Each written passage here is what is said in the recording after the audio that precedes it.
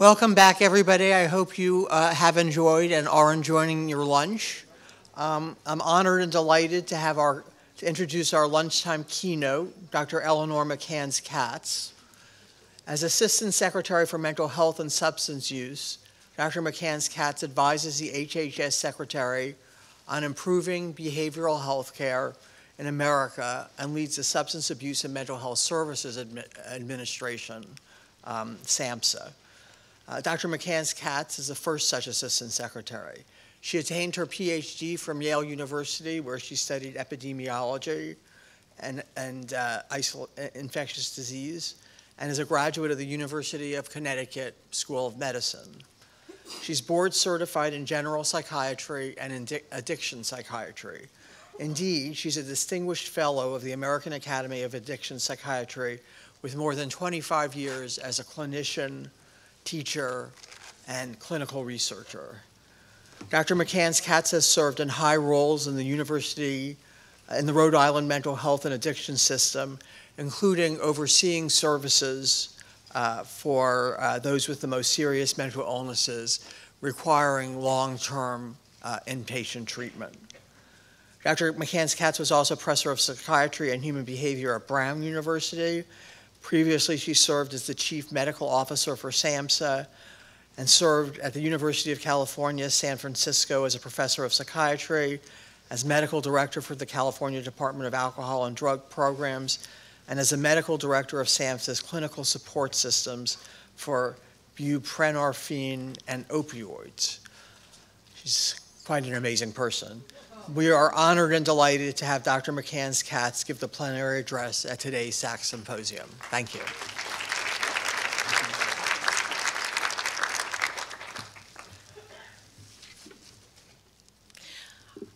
Well, good afternoon, and I'm really so pleased to have the opportunity to speak at this conference. I was very honored that Ellen would ask me to come and do this.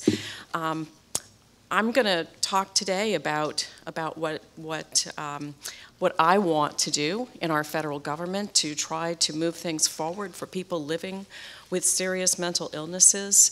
I'm going to talk first about serious mental illness and how disabling that can be. I am a psychiatrist.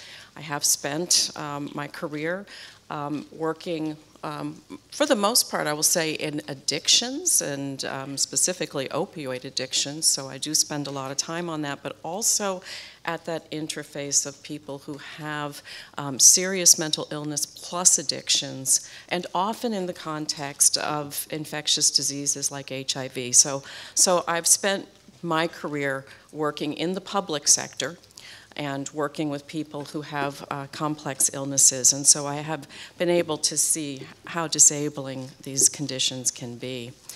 I'm going to talk very briefly about the history of involuntary treatment in the United States, standards and unintended consequences of some of that history, including justice involvement. I'm going to mention assisted outpatient treatment, which I see as a potential resource if done right, and what resources we have that we should continue to expand. So I'll talk to you about some of what we're doing at the Substance Abuse and Mental Health Services Administration, what we're doing within the Department of Health and Human Services, and then I hope we'll have a little bit of time to talk as a discussion. So serious mental illnesses, and I'll talk mainly about psychotic disorders, although I don't want anyone to think that I only think that psychotic disorders such as schizophrenia, schizoaffective disorder, bipolar disorder are serious mental illnesses. Mental illnesses can be quite serious for the individual depending on how that illness affects them. So there are many mental disorders that can be life-threatening, quite serious, but for the purposes of today, I'll talk mainly about those illnesses that are associated with psychosis, including hallucinations, delusions, paranoid thinking that can be incapacitating for people. And also, these illnesses can produce a situation where the person has difficulty with what we call reality testing, interpreting what's going on in their environment, which can be very frightening for somebody. In addition, and I think what's not talked about enough, is that illnesses like schizophrenia have a very significant cognitive impairment associated with them. People that have schizophrenia untreated often have difficulty making decisions and understanding information so that they can make good decisions. They have difficulty focusing. They can have difficulty with paying attention. Many have a symptom called anosognosia, which has been alluded to a couple of times today, but that is the condition in which a person with this major serious illness does not understand or realize that they are affected by that illness. And so these symptoms or combinations of symptoms can be disabling for people, resulting in an inability for them to care for themselves, sometimes rejection of the diagnosis itself, refusal of care, and in some cases, and these are not the usual, but there can be times when a person can become dangerous. And that's really what we've been addressing here today. So there are lots of consequences to untreated serious mental illness. We know from the National Survey on Drug Use and Health, which is a survey that the agency that I'm responsible for, SAMHSA, does every year. It does an anonymous survey of about 63,000 Americans, and from that extrapolates to the population at large in the United States. What that survey tells us from the most recent year that we have data, which is 2016, is that we have over 11 million people in this country with serious mental illness. However, it's really important to note that the vast majority of them do not represent dangerous people, but there is a small but important number that do. We have 140,000, these are estimates from the Department of Housing and Urban Development, 140,000 people with serious mental illness who are homeless in the United States, about 250,000 with any mental illness homeless. People with serious mental illness, unfortunately, are incarcerated, and this has, in this country, become the de facto mental illness treatment facilities in this country. But the reality is that most people with serious mental illness or substance use disorders will not get the care and treatment they need in the correctional system. 392,000 with serious mental illness are estimated to be incarcerated. About 2/3 of them are in prisons, and about 1/3 of them are in jails, prisons being longer term sentences than jails. 26,000, unfortunately, for conviction of murder. 755,000 plus people with serious mental illness are on probation or parole, and over 2 million people on probation or parole have a mental illness of some kind. And we also know, and this is much more likely than a person with serious mental illness being a perpetrator of violence, they're much more likely to be victimized. We know that about 25% of people with serious mental illness, 3 million people, were victims of a violent crime in the past year. That's 11 times higher than for those of us who are not affected by mental illness, by those kinds of serious conditions. And we also know that people who have schizophrenia, bipolar disorder, they are at much higher risk to attempt and complete suicide. It's estimated that the lifetime risk of suicide for schizophrenia is 5%, and for people living with bipolar disorder, it is up to 15%. And then the other issue that is really hugely important is that people with serious mental illnesses don't get the physical health care that they need. And so what happens is there is a lack of attention to physical illnesses that occur in people that have these serious mental illnesses. And you can read any number of different kinds of papers about this, and there are estimates of the reduced life expectancy. A conservative estimate is that people with serious mental illness will die 10 years sooner than those of us who do not have these disorders. So these are hugely important issues, and they are hugely important consequences of untreated mental illness.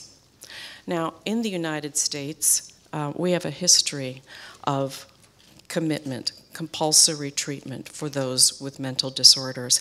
The state has an interest in protecting the vulnerable. Parens patriae, the responsibility of government to intervene on behalf of citizens who cannot act in their own best interest. The state has police powers, and some of those police powers include the right to act on behalf of the safety of all citizens, and doing that in a statutory way. So there are pieces of legislation that dictate what happens with folks that have mental disorders and are thought to be unable to care for themselves or represent a threat to themselves or others. And this, of course, infringes on the liberties of individuals. Physicians and other healthcare professionals, depending on what state you live in, often make the assessment in the case of mental illness as to whether somebody is going to be committed or not. If we look a little bit at the history of commitment in the United States, what we would see is that the first asylums were built in the Northeast between the years of 1817 to 1824. And at that time in our country, back when our country was very young, institutionalization of a person with a mental illness required only a recommendation for treatment. And that recommendation would take away one's liberty, would cause them to lose their civil rights and their property. This was abused quite a bit in the United States, and because of those abuses, the standards changed to provide a right to legal representation and to a trial prior to coerced treatment. And those decisions at that time were with judges and magistrates, but due to long delays, and during the time of those delays, and this is back in 100 years and more ago, long delays in getting people the legal rights that they were entitled to, they were institutionalized. And because of those long delays and loss of freedom that people experienced while they were waiting for their rights, psychiatrists increasingly became involved with the assessment around whether a person needed compulsory treatment. And that was codified actually in 1951 in something called the Draft Act Governing the Hospitalization of the Mentally Ill out of the National Institutes for Mental Health. And in the 1950s, we saw the absolute peak of inpatient, long-term psychiatric hospitalization. Over 550,000 Americans in the 1950s were institutionalized in long-term psychiatric facilities.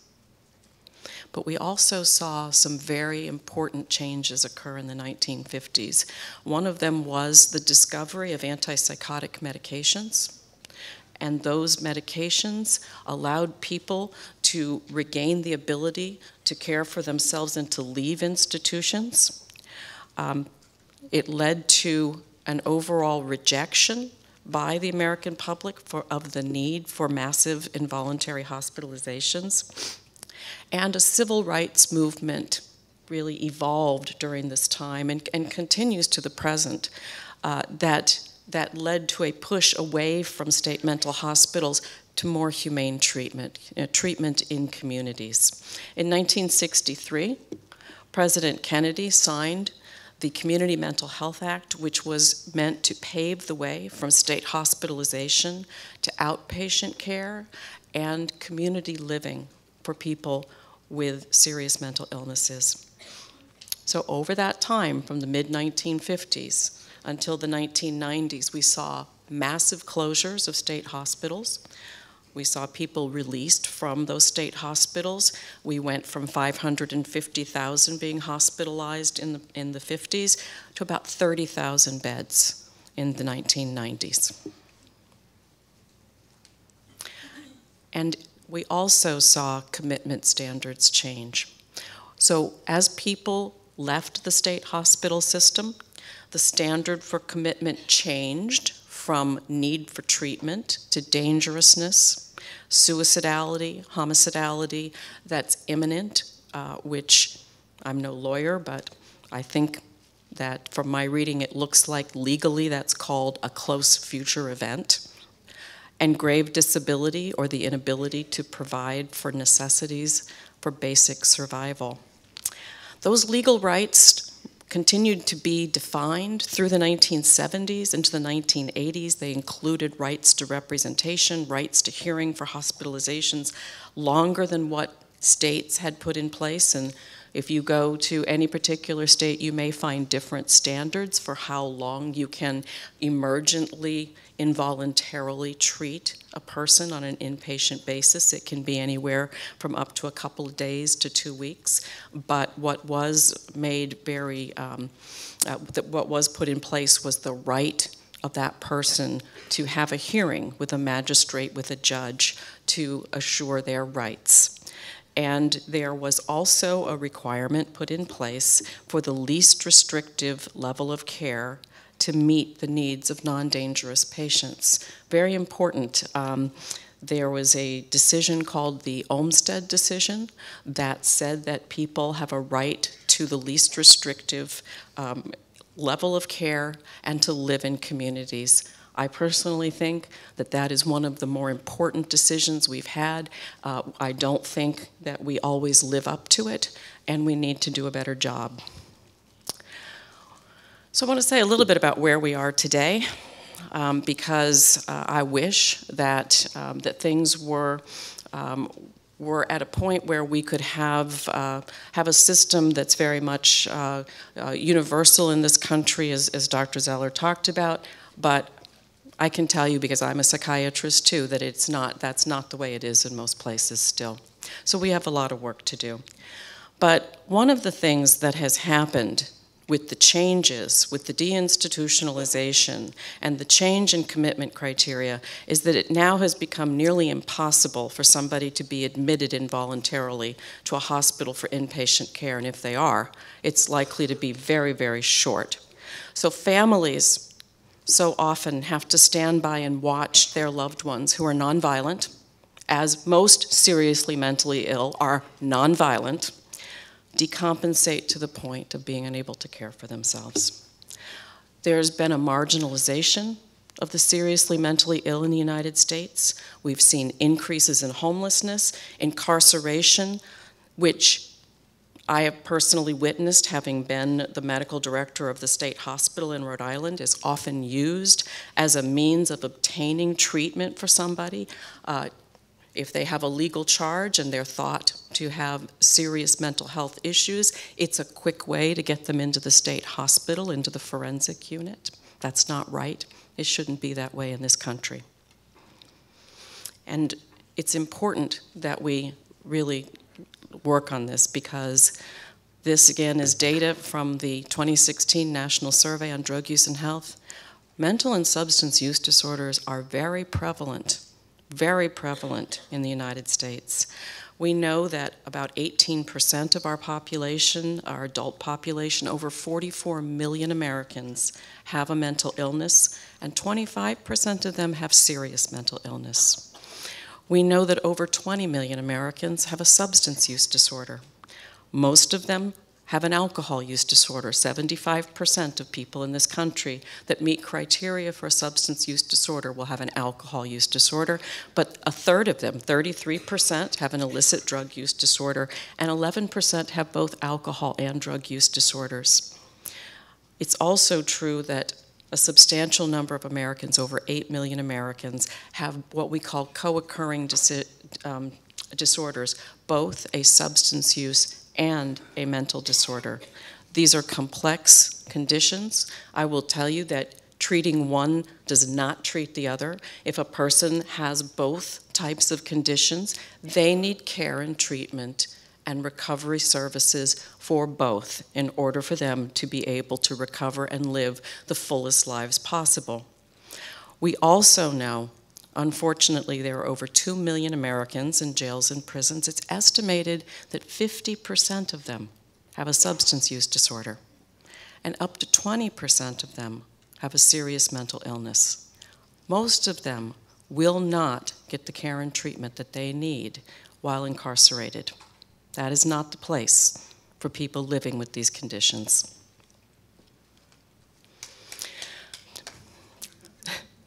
So we have issues in justice populations. The reality is in the United States that we have large numbers of people with mental and substance use disorders who are incarcerated. As I just said, few of them get treatment. This is a failure on the part of our states to provide adequate mental health care and treatment for substance use disorders in community settings.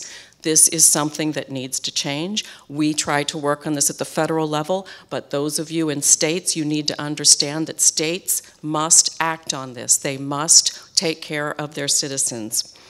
We have state civil commitment laws that are inadequate to provide necessary treatment and necessary duration of treatment. And there is a failure to use those laws to compel treatment for individuals at risk of harm to self or others. Too often that occurs, and the results can be very, very harmful to the individual and sometimes to others. This situation, the way it is in the United States, contributes to people with serious mental illness having infractions. Generally, at least in my experience, it's usually what I don't know if I should say this or not, but I used to call them nuisance crimes because they're kind of nothing. It's trespassing, or it's disturbing the peace, or something that, why in the world should somebody be incarcerated for that? But that's what happens so often. And again, I've had the experience of seeing people use it, those charges are used to get them into a state hospital system. That shouldn't have to happen. People should be able to go to community services and get their needs met. So these infractions that are committed while somebody is impaired by untreated mental illness and legal charges that result from drug use have lots of consequences for the individual. Once you get these convictions, it's much more difficult to get housing. It's much more difficult to be employed. If you can't get housing and you can't get a job and you don't have income, you're at very high risk for recidivism. How is anybody, I mean any of us in this room, how would we manage?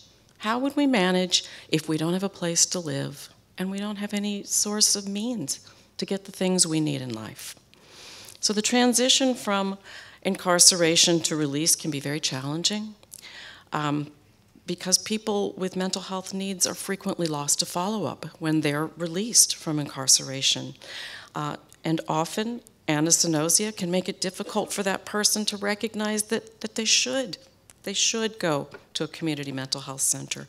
And that can lead to non-adherence and this cycling of these adverse outcomes, so that people are in and out of jails and sometimes prison. We can do better than this. I'll talk to you about that in a minute. And I think it's also important to say something about advances in our understanding of serious mental illness, because too often this is talked about as just some sort of behavioral issue, as though if somebody wanted to, they could behave in a different way, when in fact, these are brain disorders, and we know that. We know that schizophrenia has multiple etiologies: abnormal brain development, evidence for neurodegenerative processes, including the atrophy of neurons, brain cells, progressive structural brain changes over the lifespan, genetic vulnerability to serious mental illness, abnormalities of neurotransmitters, those chemicals in your brain that make it possible for you to think, for you to function. We have various types of brain neurotransmitters. We're learning the role of glutamate, which is an excitatory amino acid neurotransmitter, and its effect on the dopamine system. For many years, we've heard about the dopamine hypothesis of schizophrenia. Well, it's much more complicated than that. It's much more complicated. But the bottom line is, these are medical illnesses. We have We have evidence that there is an issue with more refractory symptoms and a more severe course of illness with increased duration of untreated psychosis. So it's very important that we intervene early, that we get people care and services that they need to try to diminish the severity of that illness. We also know that medications that address psychosis can also help with some of the cognitive aspects of schizophrenia and other psychotic disorders, such as attention, memory, learning over time. I mean, if you think about it, if you have an illness that makes it difficult for you to pay attention, makes it difficult for you to remember things, and if you can't remember things, how do you learn things? How do you move forward in your life? We need to be able to recognize these problems as they occur in young people growing up, and the onset of these kinds of illnesses are in adolescence and early adulthood for the most part. We also have developed cognitive therapies, non-medication types of treatments that can assist a person in managing their own illness. We know that peer supports can help people living with serious mental illness to be successful in their communities. And we know that early intervention improves function and diminishes impact of illness. And so my question is, why aren't we demanding that people with psychotic disorders have access to treatment? This does not happen in the United States in a way that gets the attention of decision makers so that we can put these services in place. I'm happy that we've had some advances in legislation, but we need a whole lot more. And people sitting in this room, I'm sure I'm not telling you anything you don't know. Let me talk a little bit about potential solutions. I'll talk just a little bit about assisted outpatient treatment. New York has something called Kendra's Law that requires wraparound services for people who have had a serious mental illness with dangerousness and a court-ordered treatment plan. And they have found very positive outcomes, decreased homelessness, decreased hospitalizations, decreased length of hospitalization, fewer arrests, less substance problems. And in one study, 81% of people said that assisted outpatient treatment helped them to get and stay well. It's important that if we provide something like assisted outpatient treatment, it can't be just medication. It has to be paired with community recovery supports so that a person can move forward in their life. I want to talk to you a little bit about what we're doing at the federal level to address serious mental illness. I'm very grateful for people who serve on what is called the Interdepartmental Serious Mental Illness Coordinating Committee. That's where I had the honor to meet Ellen Sachs, and I think that's why you asked me to speak today. I think. But the Interdepartmental Serious Mental Illness Committee, this is a federal and public partnership that was put together in the 21st Century Cures Act, which, as you know, was passed in December of 2016, signed by President Obama, and continues under the Trump administration. It requires a review of the current state of treatment and recovery services in the United States for serious mental illness and serious emotional disturbances in our youth. A report has been generated by our public members who did an amazing amount of work to really inform the federal government about the state of what's happening with people living with serious mental illness in this country and where we need to focus our attention. The report that our public members, really with help from those of us in federal government, but really that the heavy lift, the work was done by our public members. And I should tell you that our public members are very diverse. Our public members include people with lived experience. They include family members, clinicians, researchers, law enforcement. We have a judge on the ISMIC. And all of these people have come together to bring their knowledge and their experience to put some pressure on us in the federal government to do better, to do more.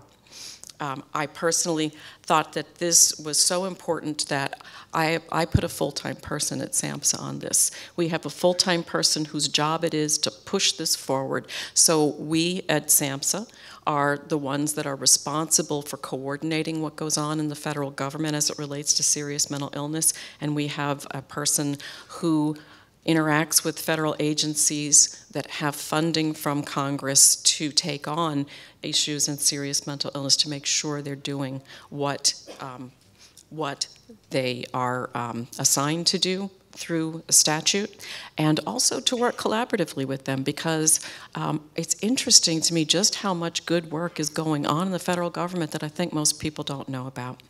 So there was a report that was due to Congress in December of 2017, and we did get that report to Congress that summarized advances in serious mental illness and serious emotional disturbances in our youth, evaluated the effect of federal programs that related to serious mental illness, and the public members made 45 specific recommendations for actions that federal agencies can take to better coordinate administration of mental health services, and they organized into 5 focus areas. So I want to mention those to you because I think you'll see that there's a very great breadth and depth to what our public members are telling us, and what we will continue to seek advice about. So they thought that we needed to strengthen federal coordination to improve care, that our agencies need to drop the silos and start working more collaboratively. They also gave us areas in access and treatment engagement, ideas on how we can make it easier for people living with these illnesses to get good care through early identification and intervention for youth, crisis intervention services, continuum of care types of services, outpatient services as alternatives to hospitalization, and looking at psychiatric bed capacity. I will tell you, there's not enough beds right now for the people that need them. The waits are too long. But if we had a full continuum of effective outpatient services, I don't know how many psychiatric beds we would need. I'd like to get to that point where we have that outpatient continuum.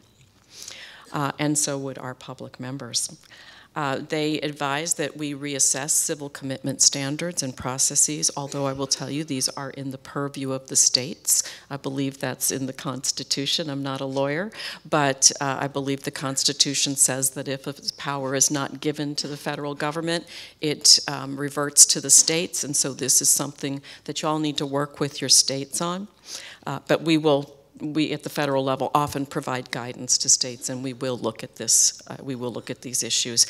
And they also advised us to increase new technologies such as telehealth. A lot of people living with these illnesses and their families are in rural and remote locations. It's very difficult for them to access healthcare providers of any kind, particularly mental health providers. And so we are working at the level of HHS on putting together new ways of providing telehealth services. We think this is an important resource for those living in rural areas. Our public members think that treatment and recovery must be addressed in a better way by the federal government, and they have made recommendations about coordination of specialty care. And I will tell you that at SAMHSA we already have a program on first episode psychosis. We give block grants to the states for substance abuse and mental health issues, and 10% of those funds have to go to first episode psychosis programs. We also are starting a new program. We just got the funding from Congress and the President for clinical, what we call clinical high-risk individuals. These are people who have not been diagnosed, but who have vulnerability to a serious mental illness, may have a family history, may be showing some signs of a mental illness. We want to get to them early and provide them mainly psychosocial services. They don't have a diagnosis, and so unlikely that they would get medication. But what we're hoping is that if we can put together services that will meet their needs, their psychological needs, their needs to be successful in school and communities, that we can hopefully avert a serious mental illness or at least diminish the impact on that person's life. Those programs will start next year. We have, our public members are telling us about the need for suicide prevention strategies, and SAMHSA has newly instituted zero suicide programs. We know that most people who will attempt or complete suicide will be seen by some healthcare provider in the few months before they do this. And so the Zero Suicide Program trains health practitioners to ask about suicidality and to help a person make a safety plan and to get them to treatment. We also are working on issues related to housing. We at SAMHSA have a program that helps people who are marginally housed or who have unstable housing.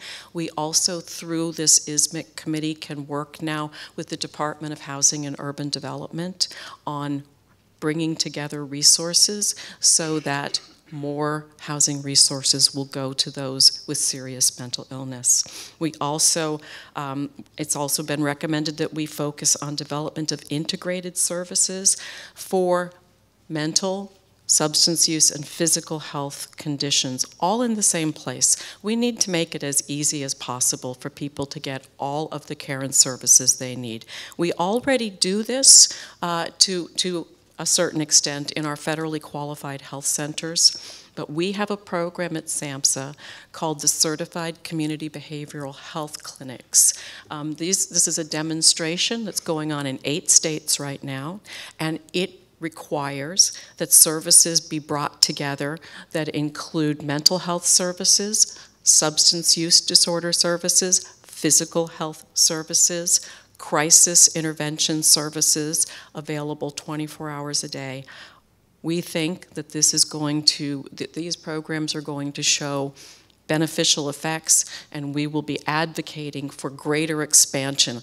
I was very pleased that in the 18 budget that we just got on March 23rd, we got another $100 million for these programs. And so you'll be seeing, for those of you who work in this area, you'll be seeing funding announcements from SAMHSA so that we can establish these programs in more communities across this nation. $100 million, still not nearly enough, but it's a start. Our public members recognize the issues around justice system involvement for people living with serious mental illness, so much so that it was an entire focus of their report, which, by the way, if you want to see it, it's available on SAMHSA's website.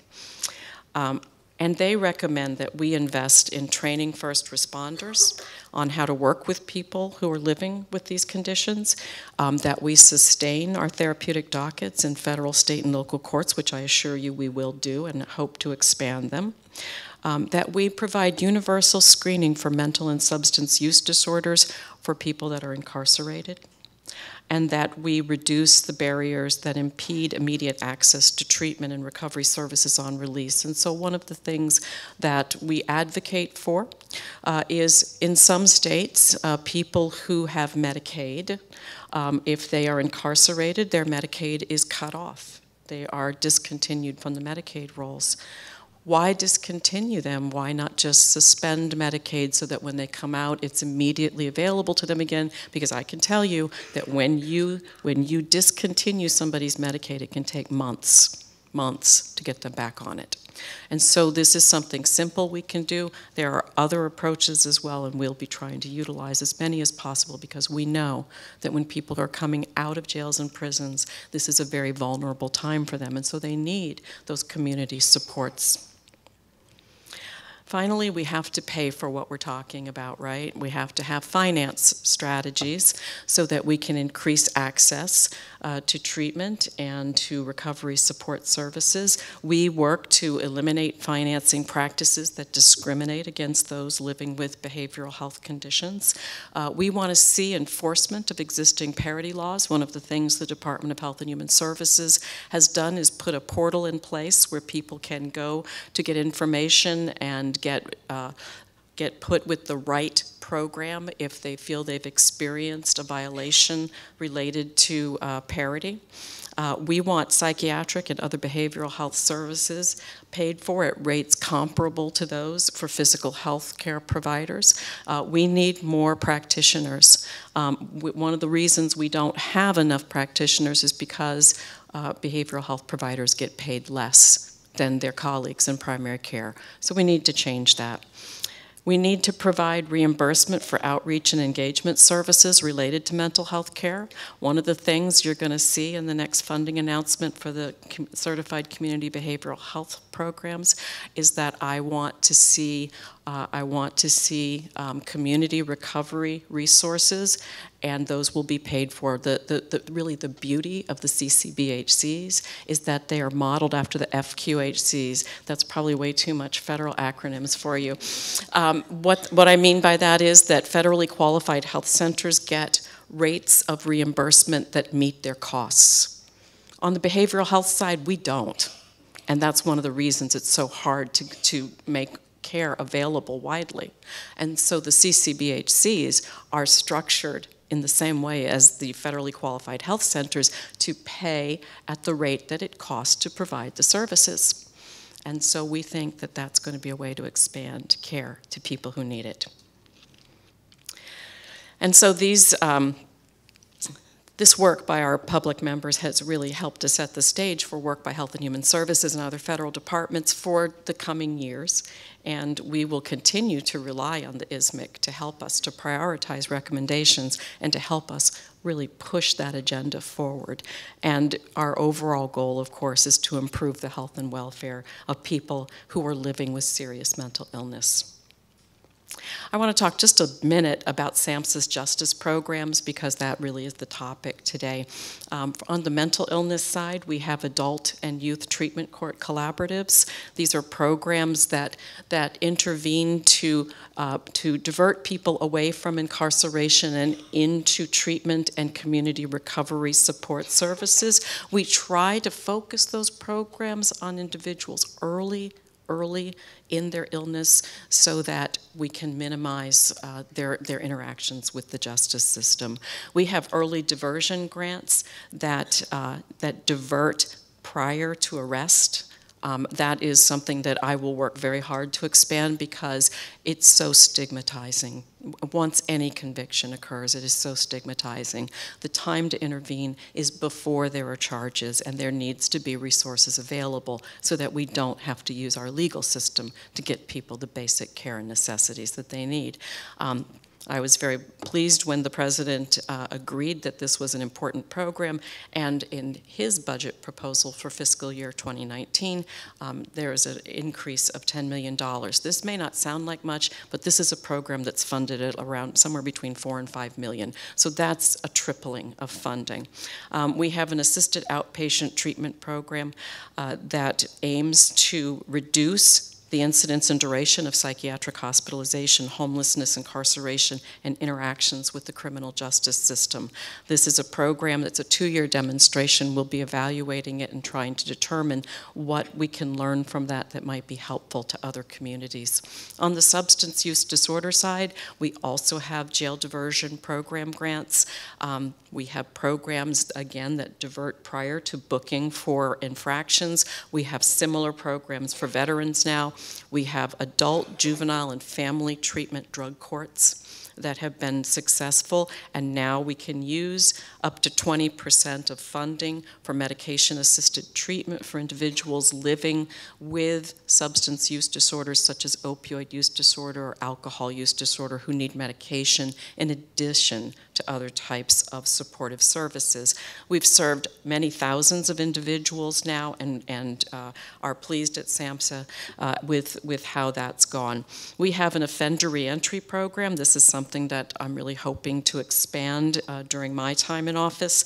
That's a program that helps to make sure that people who are coming out of jails and prisons get to the appointments they need to attend to their health care. Their mental illness needs, their substance use disorder needs, and their physical health care needs.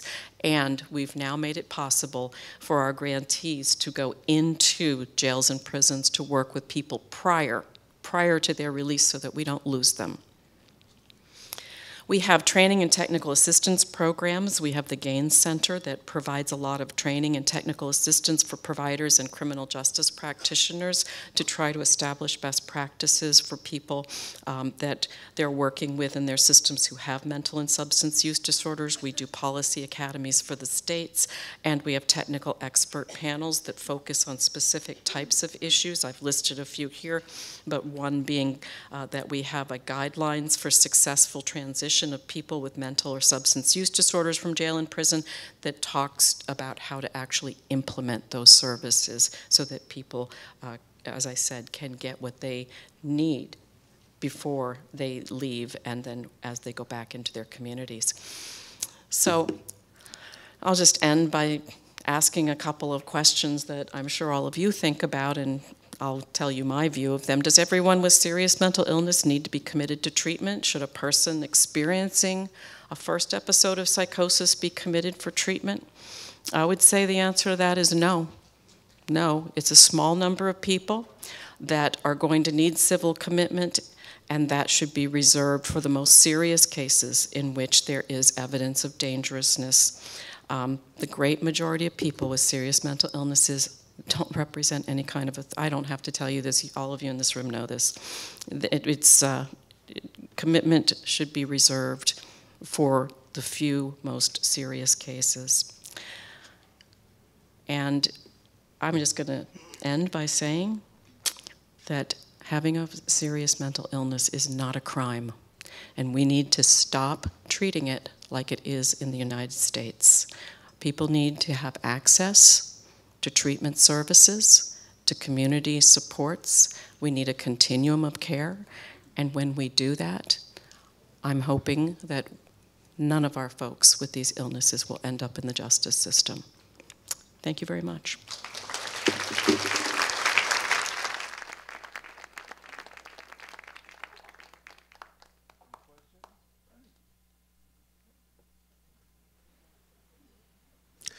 Hello, Dr. Katz. I'm Rudy Caceres, and you had mentioned, a few other parents had mentioned anagnosia, and which people don't, if they don't know, it usually means you're too sick to know you're sick, and is used as a reason to forcibly hospitalize someone. But I don't know if a lot of people know this, but anagnosia, it's not the gospel truth that is accepted widely by the medical community. Oftentimes, you'll hear doctors say, even ones that are published in a National Institute of Mental Health say, well, this is what it looks like for me. I'm not 100% sure, but this is my personal opinion, and it kind of looks like this is what it is. But the fact is, that's not the same as having brain scans and having a majority of doctors say, okay, this is the brain of someone who hears things and sees things that others don't. Here's the anagnosia, and boom, case closed. So the fact that this is used as a reason to lock people up, commit human rights abuse, and to deprive people of due process of the law, which is unconstitutional, it just seems very troubling. And it's not accepted. It's not the gospel truth worldwide in the medical community. So I just plead with you and others to not accept that as the gospel truth and to perpetuate it as if it is so. Thank you. Hello, I'm Patricia Barkley. I wonder if you could speak to what the federal government is doing to help fund the research and development of better psychotropic medications and or even find cures for these severe mental illnesses. So the agency that I'm responsible for, the Substance Abuse and Mental Health Services Administration, is not a research organization. We're a services organization. The research is done at the National Institutes of Mental Health, and they do have programs that undertake clinical trials to try to develop medications that will be more acceptable. And so, what do I mean by acceptable? It's been talked about a number of times this morning that these medications, many of the medications that we have to treat psychosis, can be very impairing themselves. If you have to take a medication that makes you feel terrible, you're not going to want to do that. And then those medications that like we were talking about haloperidol. That's what we call the first-generation neuroleptic drugs. Those have a lot of side effects that people find very difficult to tolerate. We have what we call second-generation antipsychotic drugs now, which have less in the way of some of those side effects, but not without side effects. And also with the new generation medications, we have to worry about something called metabolic syndrome. Metabolic syndrome is when a person develops abnormalities in their blood glucose. They may develop diabetes, lipid abnormalities where they may develop hypertension, they may develop heart disease. Their weight gain can be a big issue. These kinds of side effects, I mean, obviously we would like to have medications that don't result in these things. Right now, what we have to do is monitor for those kinds of events to try to protect people as best we can from those kinds of outcomes. But NIMH is looking for those kinds of medications that would be more acceptable, less side effects, effective in reducing symptoms and making it possible for people to not have adverse physical responses to them. Hello everybody, my name is Alfredo Madrid. This afternoon, we all know what we've talked about. I'm using myself as an example up here. We seem to have some negative connotations. I consider myself a success story. I'm actually up here. I have a very kind, forgiving mother that has urged me to do this for years. I could have gone many of which ways. I didn't, and I'm doing something with my life, and I feel it's time to give back to my community. So I want to thank Ms. Sachs, Ellen, everybody here. If it's not possible with you guys, this progress wouldn't be happening. The two questions I have concern a statement that you made that the majority of these individuals afflicted with these serious disorders are not actually violent. With the plague of the contemporary day in America with mass shootings, there seems to be an excuse where the youth might be getting a misconception that these attackers might be suffering from some sort of mental illness. I hear these terms being thrown around in the media. I feel it is unfair. So with that, I will leave you if we have hope in the education that we should instill in a city like LA, where Skid Row is right next to Spring and Broadway. It doesn't make any sense. So much poverty. LA County Jail being a biggest mental hospital in the country when it is a jail. We need reform. We need people at the top, and you know, events like this are obviously going to help. So those were my questions, and I will leave you with a quote that, in my opinion, has given me hope in recent years. It's by Plato in his treatment, Phaedrus, 360 BCE. As the ancients testify, madness is superior to a sane mind, for the one is only of human, but the other of divine origin. Thank you, guys. So I think you make a very important point, and that is that people living with mental illness, for the most part, are not violent, and particularly those who are treated are no more violent than anyone else in our society. I think sometimes there is this rush to judgment because you see a horrific event and you think, well, somebody can't be in their right mind and do something like this. But this is something that we need to avoid because it further stigmatizes people that are good people and should not have to live with that kind of belief on the part of others. So how do we address it? We address it by talking about it. We address it by people like yourself and like others who have the courage to come forward and say, no, that's not right. You are the ones who make the example and make it possible for people like me to try to move things forward in a bureaucracy. Yeah. Dr. McCance Katz, I can't tell you how happy and honored I am to be here talking to you. I followed your wild ride into an appointment that was a great outcome from a very difficult passage of HR 2646, and also tried to educate my advocacy list on you. So thank you so much that you're on board. I also appreciate very much all that you've said. But again, as a family member struggling for 10 years in advocacy as well to help my son, there's this absence of the very critical foundation, I think, of absence of illness awareness. And when you talk about community treatment and you want to expand that, we have already done that. Community treatment hasn't really worked. Not perhaps because it cannot work, but perhaps the way it is, it lacks so many components that I think we need to have in there. So I would like to hear from you when you say that advancing community treatment, but nothing about, let's say, IMDs, which are terrible and they really need to change. But for someone who refuses care, who refuses to have illness awareness, and I'm not sure it's totally a self-esteem issue, it may be a neurological condition, who won't want to be associated with any community treatment, who doesn't want to go. How do you propose that to relieve the problems we have with so much massive incarceration and homelessness?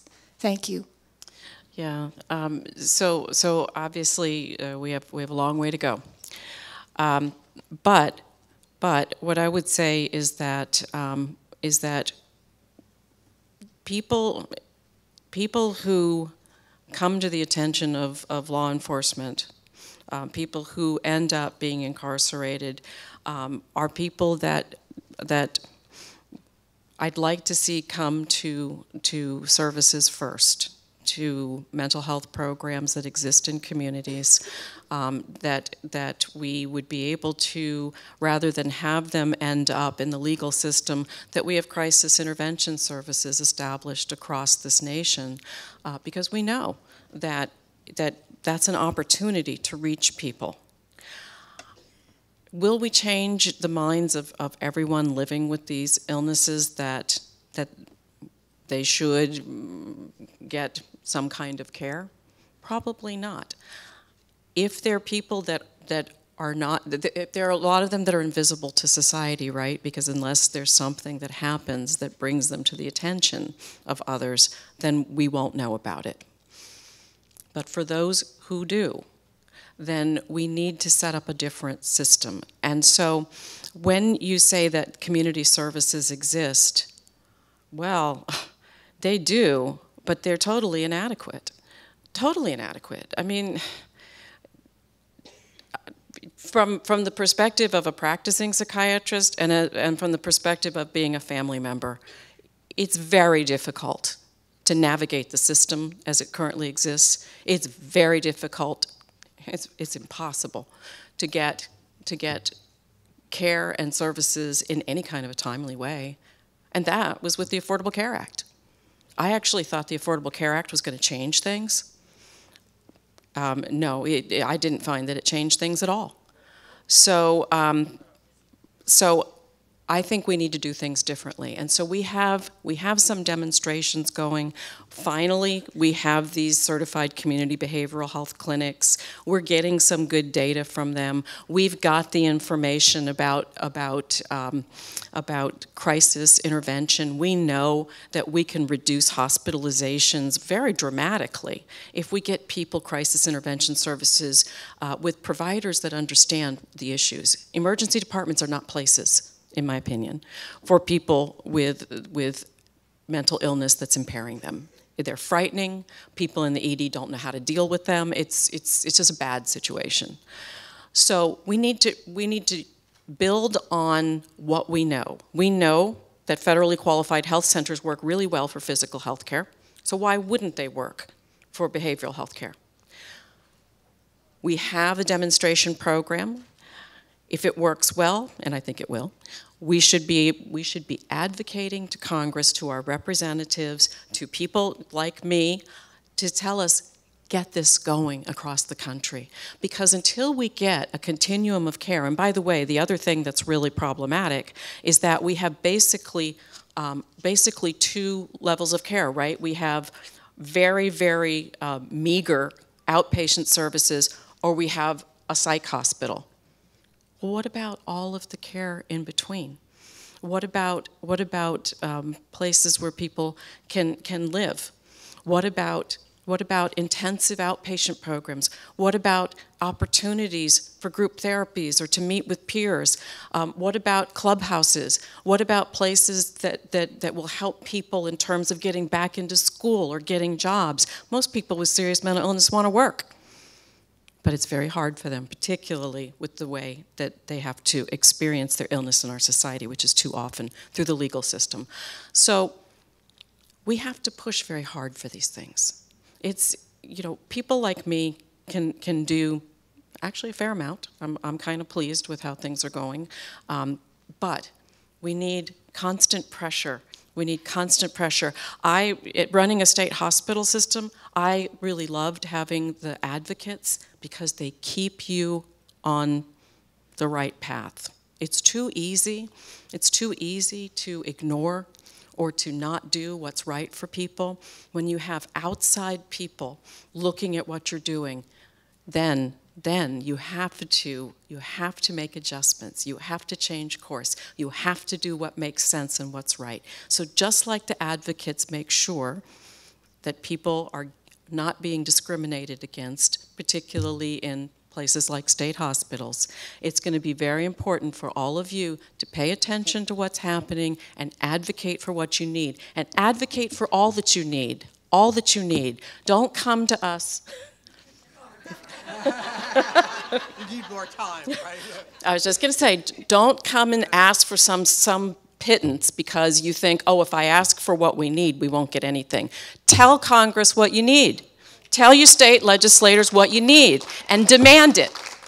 That's all I had to say. Thank you so much. We'll have to stop, but people can ask questions informally if they want. Thank you, everybody, for coming. Thanks to everybody who helped put this together, like Chris Schneiders and Gillian, and thanks.